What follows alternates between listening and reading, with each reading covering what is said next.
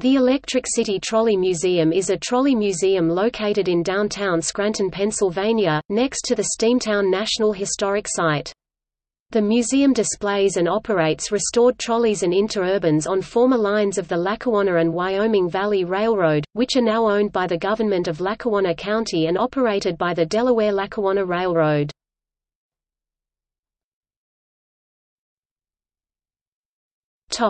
History.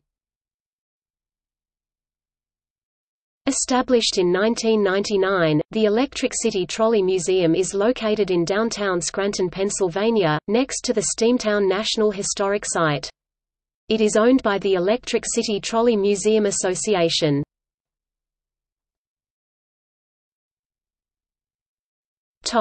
Exhibits. The museum displays and operates restored trolleys and interurbans on former lines of the Lackawanna and Wyoming Valley Railroad, now owned by the government of Lackawanna County and operated by the Delaware-Lackawanna Railroad.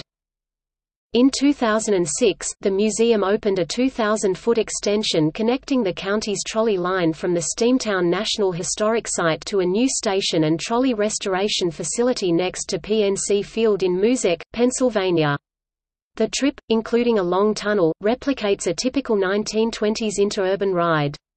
The new tracks and trolley barn are part of a $2 million project financed by capital funds from the county and the state. The barn has space for up to 9 trolleys, allowing the county museum to spend more time working to bring defunct cars back to running order. It has a gallery where visitors can observe the repairs. In September 2017, the museum became home to a model train scene depicting Scranton.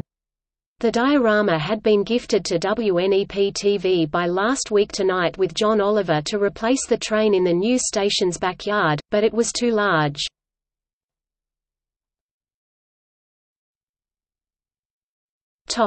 Gallery.